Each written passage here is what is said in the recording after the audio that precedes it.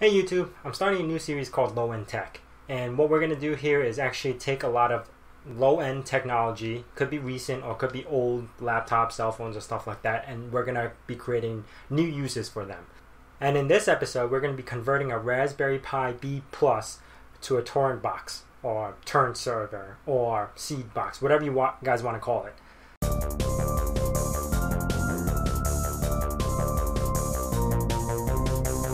Alright, so what we're going to be using is a Raspberry Pi B Plus. We're going to need a SD card, a micro USB, and network cable or Wi-Fi dongle, depending on what you need to use. Now here we're going to download the Debian image from raspberrypi.org, and I'm going to leave all the links in the descriptions below. Now let's talk about the Raspberry for a little bit. One of these little tiny things are about, they're about $35. Now, the one that I have, again, it's single core, 900 megahertz, 512 megs of RAM, and you could use these things in various amount of projects, from DIY robots or servers like what we're doing over here. You could actually turn them into like webcams, and there's a lot of things, a lot of possibilities that you could use the Raspberry Pi for. And we're going to be doing a lot more projects in the future, probably with the Raspberry Pi, because they're just so versatile. Alright, now after the download is finished, what you're going to want to do is extract the file anywhere that you're going to remember. I usually leave it in the download folder. You could put it on your desktop, any place that you're going to remember, because you're going to be using this image file to load it back into the SD card so your Raspberry Pi could boot from. Alright, now that you're done extracting that file, we're going to go ahead and download another program called Win32 Disk Image, but I'm going to leave a link in the descriptions below where you can download it. And from there, we are going to use that to load the image that you extracted onto the SD card. And yes, this is the only way to do it in Windows. In Linux, you could actually just type in a command. You don't need to download additional programs. But for Windows, this is what you're going to need to use.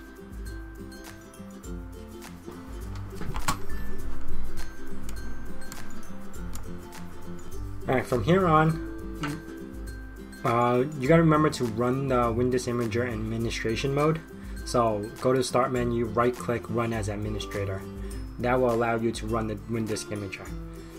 Select the USB drive or the SD card that you're going to load the file into. Then select the little browse button to load your Debian image, and then hit Write. Then here on, it's going to take a couple of minutes to load everything in.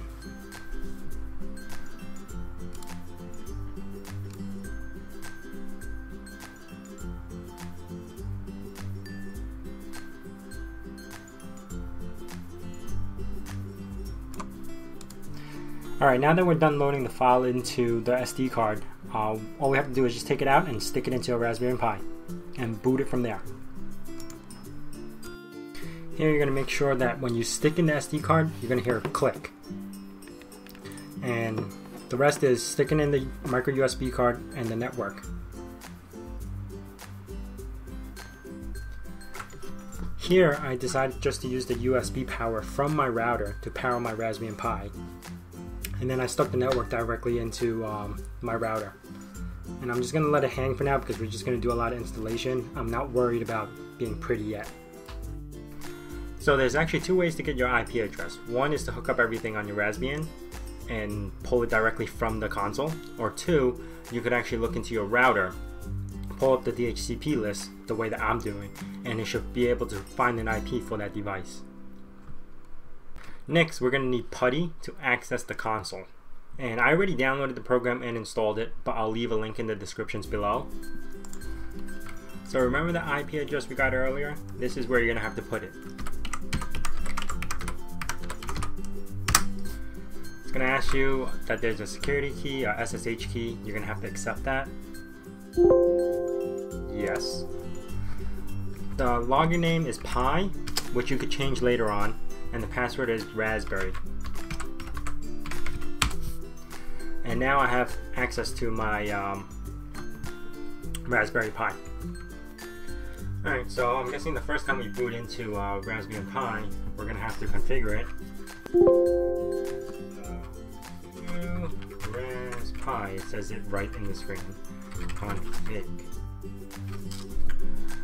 Expand the file system. That would be a good thing to do. Change the user's password. I would definitely recommend that.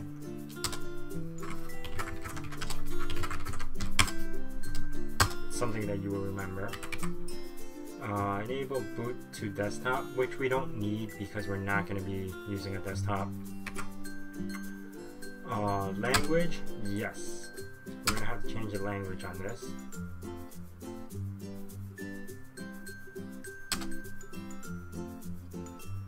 I don't even know.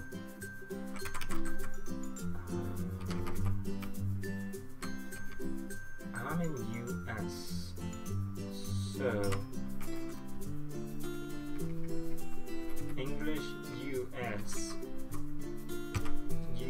this one, UTF-8.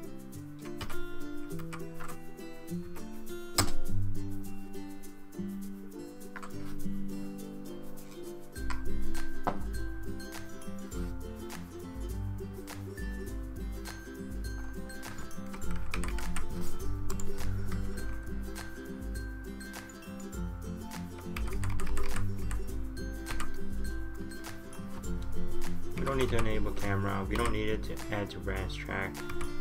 We could overclock if we want. Right now it's on 700 megahertz. I'm gonna, because I have heat sinks on mine and everything, I could probably run it at 900 easy.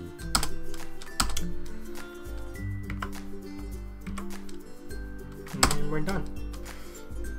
Alright. After we boot it into our Raspberry Pi, we're gonna have to do some quick changes, which is updating some of the settings. Updating some of the repositories. So we're gonna do sudo get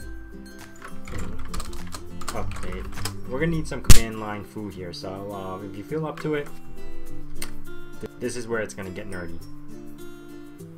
Alright, finally that's done. I never actually really checked the hard drive space on this. I believe it's 8 gigs. Yep. 7.2, use 2.4, 4.4 available. Alright.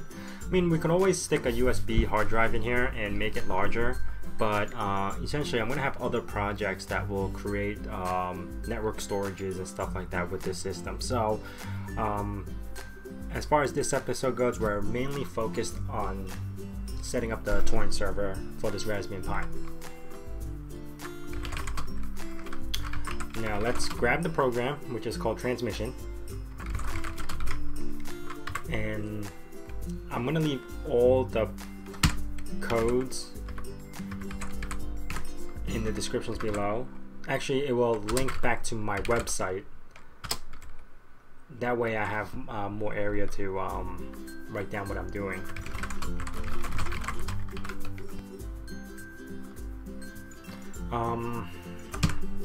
Here's a quick tip.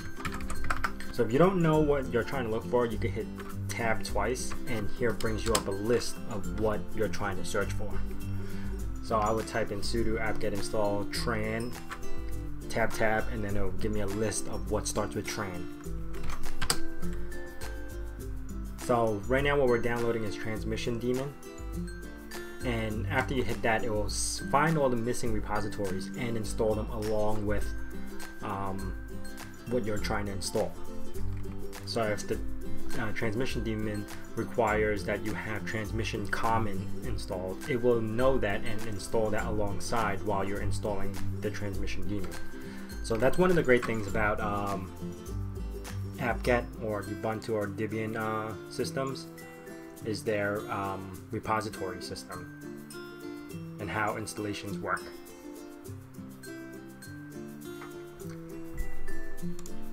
Now that that's completed, we are gonna have to make, let's see, mkdir incomplete, mkdir complete. So now we have two folders. One is for incompleted downloads, or buffer you could say, and the other one is for completed downloads, so it'll move past the buffers and move it to a completed download section.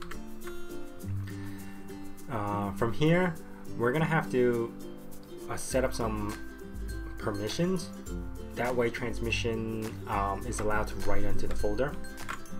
So here sudo usermod -a group transmission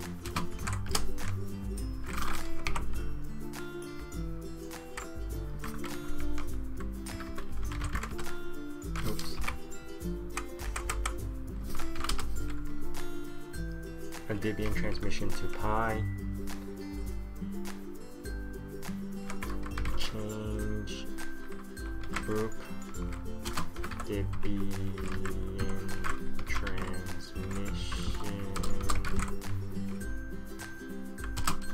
home pi incomplete.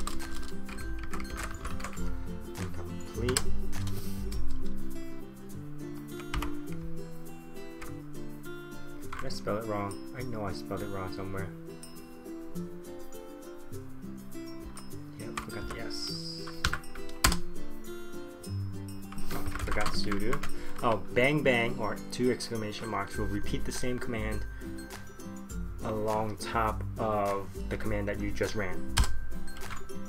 So you don't have to type out the whole command again. So if you do change group like I did before, it says operation not permitted because I needed to be under super user.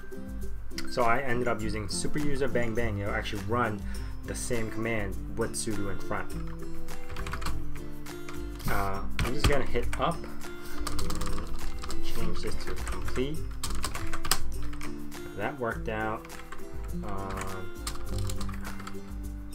chmod 770. These are folder permissions.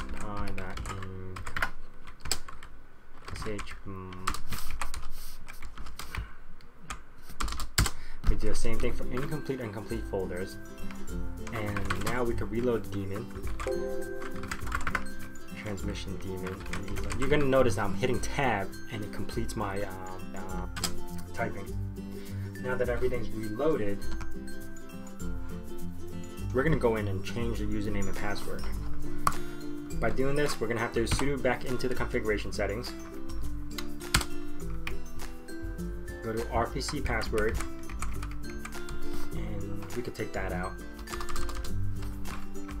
We'll change it to password, and the username I'll change to admin. And we're gonna have to change the RPC whitelist to star.star.star.star. That way anybody from the network could access the web interface.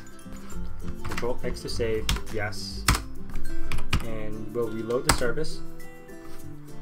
Now I'm just gonna go into incognito mode to make sure that I don't have the password saved already. 192.168.134.90.91. Now the new one should be Don password.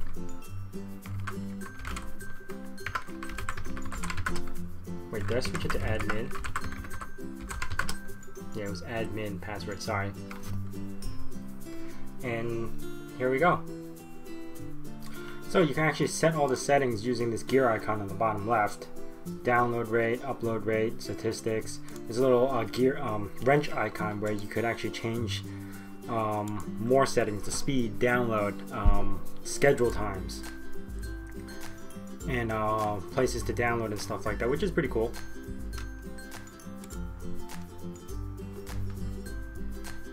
So let's try downloading something.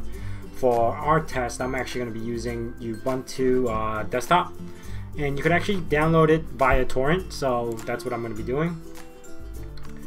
And let's download the BitTorrent 15.464-bit. Now it loads the torrent file, and I am going to upload that to our transmission program in our Raspberry Pi. Choose the file, upload, and let's see. Oh, there we have it. Now it's starting to download our torrents.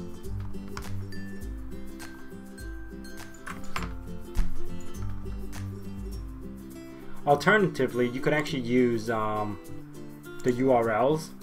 And what this means is when you're familiar with torrenting or downloading torrents, there's actually places where you could download copy and paste something called a magnet link. And that's where you would paste it. Instead of having to actually download the .torrent file and uploading it to the server, you could just insert the magnet link and it would just download from there. You could right click on the torrent and remove it from lists, remove the whole thing, move it up, down, pause it. As far as the internal settings on how many concurrent downloads you could do, that's part of the settings that we were playing with earlier, where we had to change the passwords and stuff. That's more the technical part in transmission.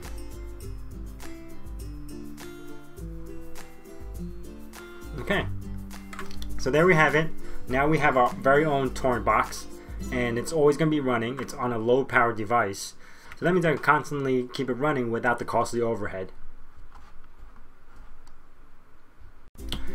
If you're wondering how you're going to get this file after you download it, now that's for another project we have where we turn this same Raspberry Pi to a network file server. I'm going to leave a link in the descriptions below and also put it up in the card. So if you want to check that out, you want to check it out now, I won't be mad. You could just click on it. So guys, I hope you enjoyed that episode. If you guys have any questions, leave it in the comments below. If you enjoyed watching this, please hit that little like button. We're going to be doing a lot of these little projects in the future, so if you don't want to miss any of those episodes, hit that little subscribe button. That also helps me a lot. And again, thanks for watching. Thanks for watching my video. Please take a moment to subscribe. It helps me a lot. And if you haven't watched my previous videos, I'll post a link right here.